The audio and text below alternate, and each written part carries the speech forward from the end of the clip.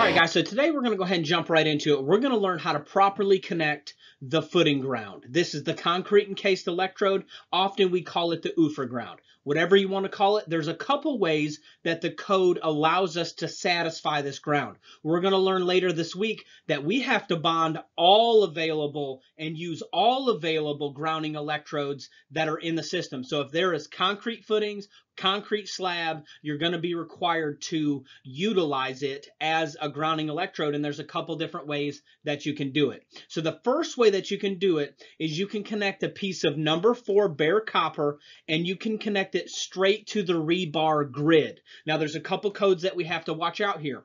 The first one states here in part 1 that it's got to be at least a 1/2 inch in diameter rebar, and it must be made of bare or zinc galvanized or other electrically conductive coated steel reinforcing bars or rods. So what it's saying is it's got to be conductive rebar that's at least a 1/2 inch in diameter, and it must be at least 20 foot long. Now it can be one 20 foot long piece, but it often is going to be pieces that have been bent and tied together, or they're running straight and tied together. And how they can be tied together is they can either be welded together, or you can just use those ties.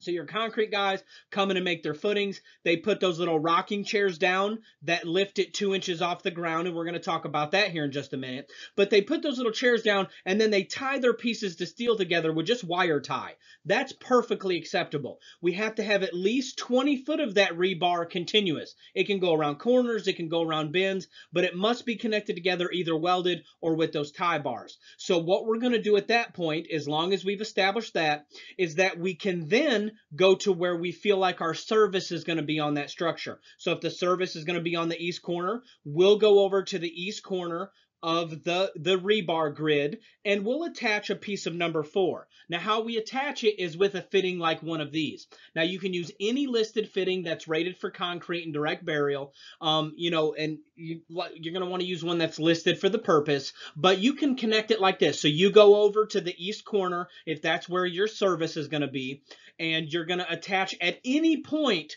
on that rebar system. You don't have to run 20 foot of copper in the ground. You don't have to do anything. You just have to get in the ground. But all the metal components of that setup there have to be encased in at least 2 inches of concrete.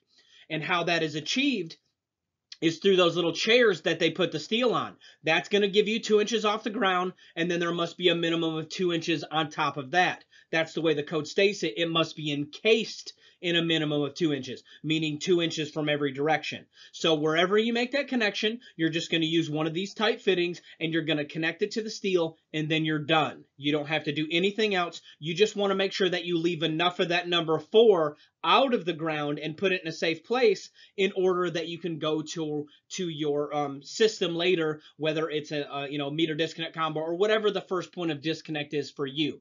And yesterday we learned then you're done. If you have an UFER ground, a footing ground, you're not required to drive any supplemental electrodes as far as being able to satisfy the initial grounding electrode system.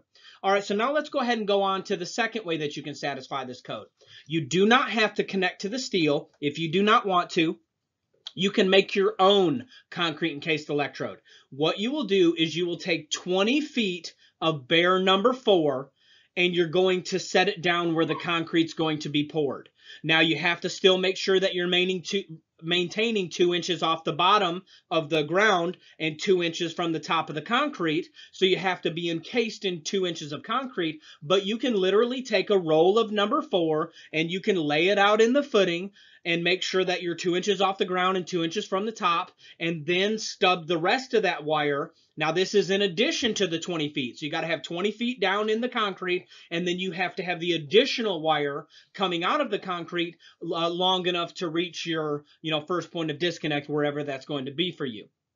So one thing I do want to note that the code book states is that we're only required to connect one of the available footing grounding electrodes. So technically by code, you would have an available electrode in the grid system. That would be one available one. And then also you've made a new one if you do it this way with the 20 foot of copper.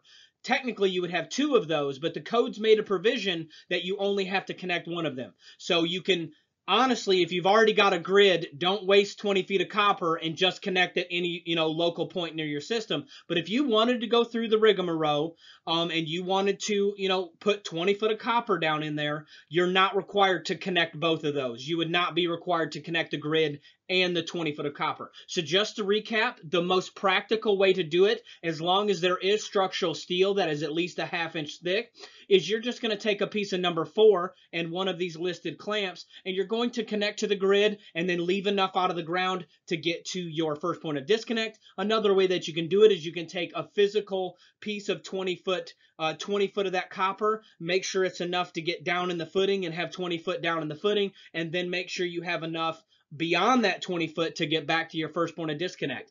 I'm the electrical code coach. I'm here just to see you win. Let's go ahead and get to it. This is the Electricians in Action.